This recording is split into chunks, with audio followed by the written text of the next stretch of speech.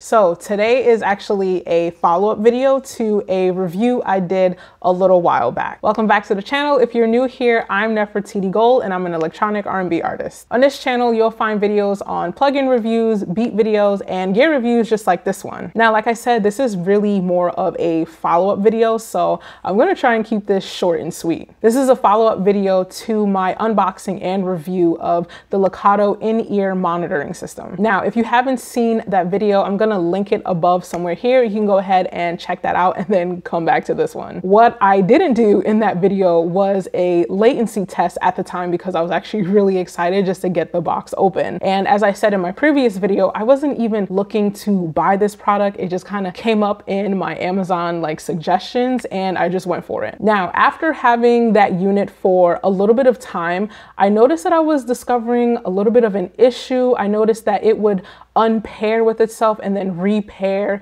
in the middle of trying to use it, in the middle of trying to practice. And I actually reached out to the company to let them know that I was having an issue, and they basically said there's a 1-year warranty, and they sent me out a brand new unit and it's been functioning ever since. So customer service is 100% solid. Now, I feel like the best way to do a latency test was to actually use it in the way that I intend to, which is part of my live looping set. Now, of course, I need absolute minimal latency because being on beat and on time is really crucial for when I'm performing live. Essentially, I felt like there was absolutely no latency. Now, when it comes to me actually performing and doing my live sets, I don't really intend to step away from my performance gear. I'm not really trying to walk to the other side of the stage or anything. So as far as the distance goes while I'm on stage, I'm never really gonna have any issue with that because I don't plan to be that far. So without too much ado, I'm gonna go ahead and play the demo video.